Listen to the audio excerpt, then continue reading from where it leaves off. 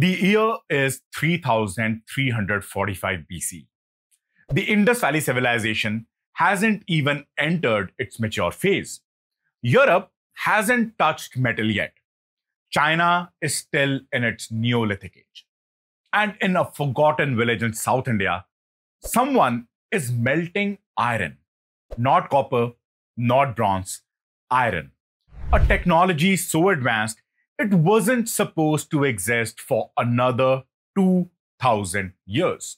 We were taught that the Hittites of Anatolia invented iron, and the so-called Aryans brought it to India, and that the South was late to civilization. Well, they were wrong. The story didn't begin in Turkey. It began right here, in Bharat. This is the discovery that collapses timelines, exposes colonial lies, and proves once again that India didn't follow history. It made it. They say the Iron Age began around 1500 BCE in Anatolia, where the Hittites, an Indo-European empire, supposedly mastered iron smelting. And for decades, historians repeated it. So did Western institutions. So did our textbooks. They taught us that India was late, that iron came with the so-called Aryans through the northwest and slowly spread across the subcontinent. And well, South India, barely mentioned, labeled tribal, backward, always the recipient, never the innovator. But the entire framework, north to south, steppe to Sindhu, isn't history at all, but colonial storytelling. What if it was the opposite? Because in 2023, that's exactly what was found. And it didn't come from theory. It came from the ground. Now let's talk about what they discovered in Sivagalai. In 2023, a team of archaeologists began excavating a site in southern Tamil Nadu, a village named Sivagalai. What they found silenced every narrative we were fed about India's so-called Iron Age. Not myths, not oral traditions, but artifacts. 84 objects, knives, arrowheads, rusted iron fragments, and most importantly, evidence of smelting. Not just use, but manufacturing. Hidden in a pot under layers of earth, they found traces of charcoal fused with iron remnants. The perfect sample for carbon dating. So the team didn't rely on one test. They sent it to 3 different institutions. One in the United States, one in Ahmedabad, and one in Lucknow. All 3 came back with the same result. 3345 BC. Not 1500 BC or 1000 BC, not even 2000 BC, but over 5000 years ago. And to make it irrefutable, they used AMS dating, the most accurate method that we have till date, combined with thermoluminescence cross-verification. That's not a coincidence or a fluke. That's not up for debate. This was iron, smelted, shaped, and used in South India. This isn't the first time a narrative has cracked, but this time it was shattered. Sivagalai is located in southern Tamil Nadu, an area rich in iron ore deposits, but poor in copper. So this geographical reality shaped its technological path. Unlike North India, where copper was accessible and widely used, South India had to adapt using local available materials. As a result, early communities in this region began working directly with iron.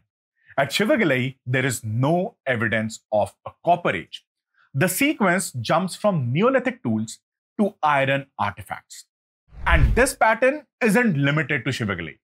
It is visible at other sites as well, like Malyadumparai, Hallur, and Kodumanal. But Sivagalai is currently the oldest carbon-dated site with confirmed iron smelting activity. The presence of charcoal fused with iron slag inside pottery confirms not just use, but on-site production of iron.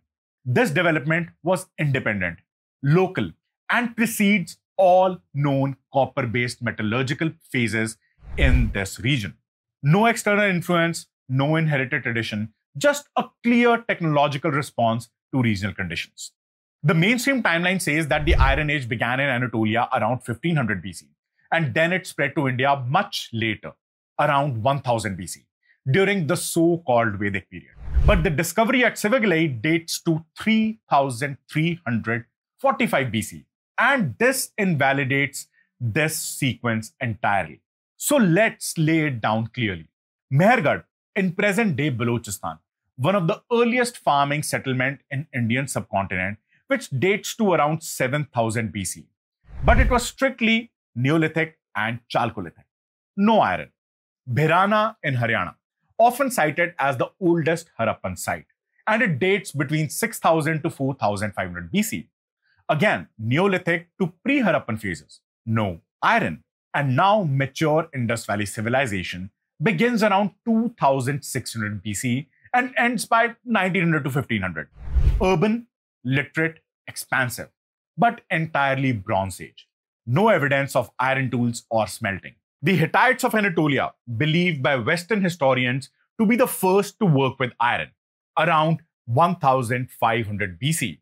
The so-called Vedic Iron Age, according to the colonial narrative, begins around 1000 BC, marked by texts that refer to Sham Ayas, or dark metal. And then comes Sivagalai, Tamil Nadu, carbon-dated iron smelting, 3345 BC, confirmed by 3 independent labs. That's nearly 2000 years before the Hittites, over 2300 years before the Vedic Iron Age, and even older than the mature phase of Indus Valley civilization. The so-called cradle of metallurgy in West Asia came long after iron was already being smelted in South India. And that raises a much bigger question.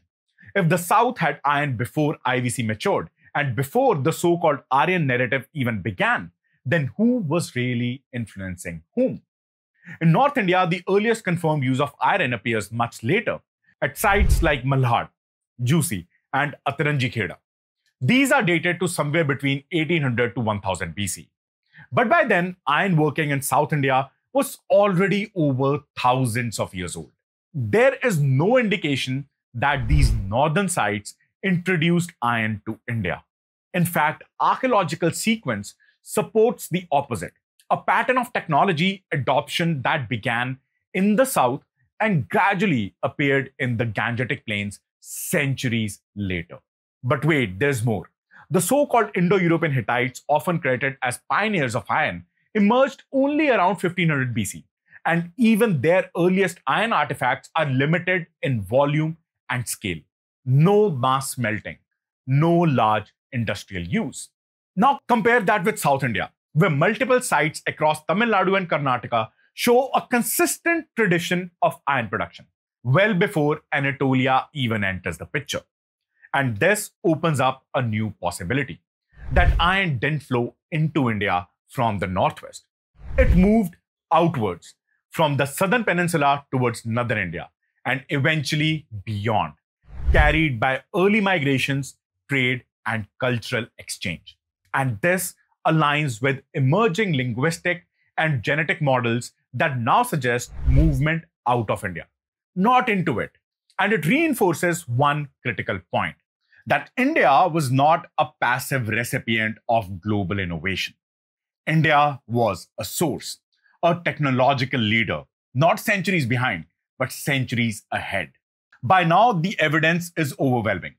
Sivagalai wasn't a tribal anomaly. It was an outlier from a different world. It was part of something bigger, a civilization continuity that stretched across Bharat. Because while the South was smelting iron, the North was mastering urban planning, trade, and granaries. Different timelines, same trajectory. Two arms of one civilizational body, not divided by race or origin, but diversified by geography and resources. Mainstream history splits Bharat into Aryan North and Dravidian South, as if metal, language, and culture crashed in from outside. But the ground tells a different story.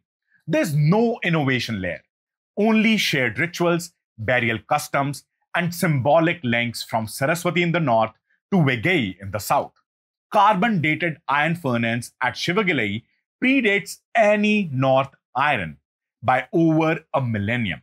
If Vedic texts call iron shamayas, yet Tamil Nadu had working forges 2000 years earlier. So who really taught whom? This isn't Tamil versus North. It's Bharatiya civilization, multi-core, co-evolving and exporting innovation rather than importing it. It's time our textbook and politicians stopped dividing us and started telling Bharat's whole story. This is it from my side. This is Harry signing off. Stay curious.